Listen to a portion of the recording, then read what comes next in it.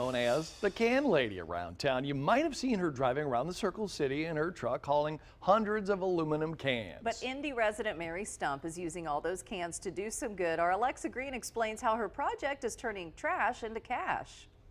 Every time you throw away a can, Indianapolis resident Mary Stumpp says you are literally throwing away dollar bills.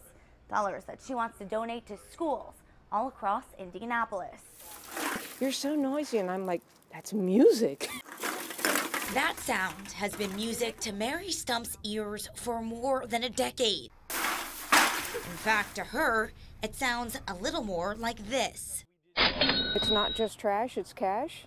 Literally, when you go to the scrapyard, you get paid in cash. That's what the Northside resident has been doing for the past 12 years. It started when she realized IPS schools and students were in need of some basic supplies. And I couldn't understand why, if our property taxes were that high, there wasn't enough money in the schools for things like this. Since then, the Can Lady project has raised more than $80,000 for IPS schools. And these are all rugs that go to classrooms, particularly with the elementary school age. Just by recycling, then cashing in her aluminum cans.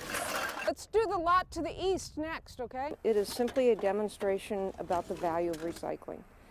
It's no more than me walking down the street holding a poster saying recycling makes sense. Showing Hoosiers, both young and old, that recycling makes sense in every sense of the word. It's our responsibility to take care of the planet. Cha-ching, big money. One can at a time. And each week, Stumpp goes to different businesses and schools around the Circle City and collects those cans and then takes them to a recycling center. If you want to learn more about the Can Lady project, you can head to our website. That's the latest in the newsroom. Alexa Green, Fox 59 News. As we were just talking, imagine how much more money